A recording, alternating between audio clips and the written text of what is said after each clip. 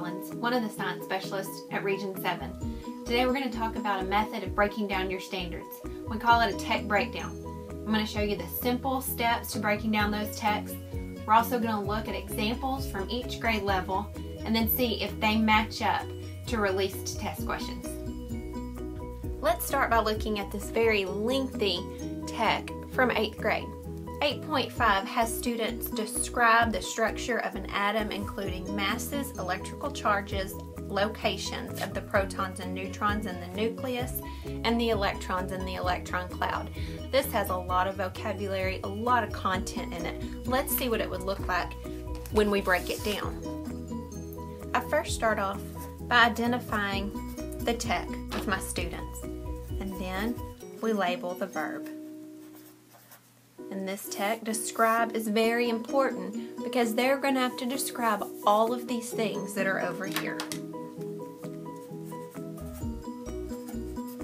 Mainly the structure of the atom.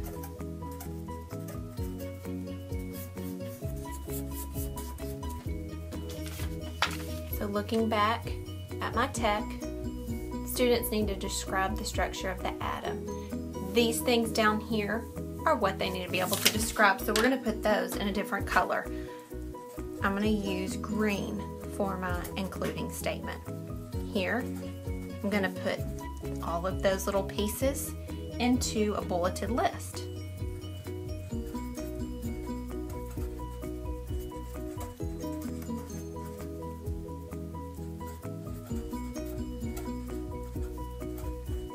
Once I get down here, I'm going to change colors.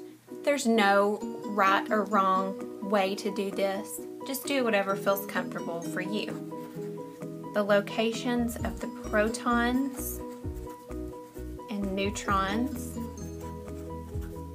in the nucleus,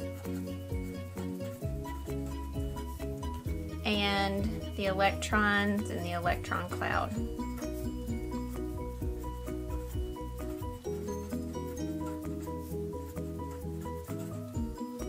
From here, I'm going to put some boxes around some things. Here's a list of vocabulary words that I got right from the TEK.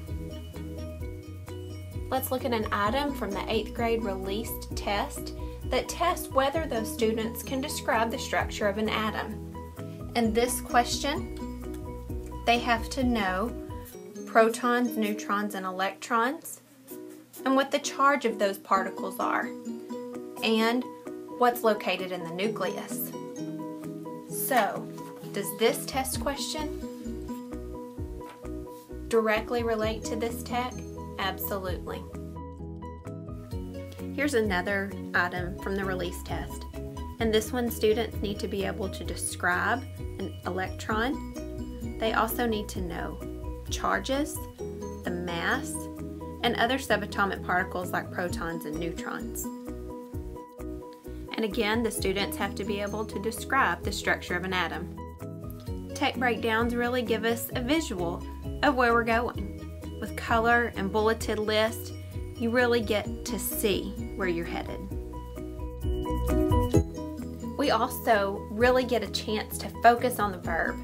In this example from 8th grade, students need to demonstrate and predict the sequence of events in the lunar cycle. This question asks students to look at a satellite photograph and tell how the crater will change over time. If we go back to our TEK breakdown, we're going to see that students need to interpret a satellite image, identify the land features, and predict how it's going to be reshaped by weathering. And that is exactly what TEA did on this question. In the past couple years, our TEKS and our tests have changed, and you'll see a big change in your teaching and your students' learning if you incorporate this method of breaking down your standards. If you want more information, go to esc7.net and register for any middle school science session. I believe so strongly in breaking down the TEKS that I incorporated into all of my trainings.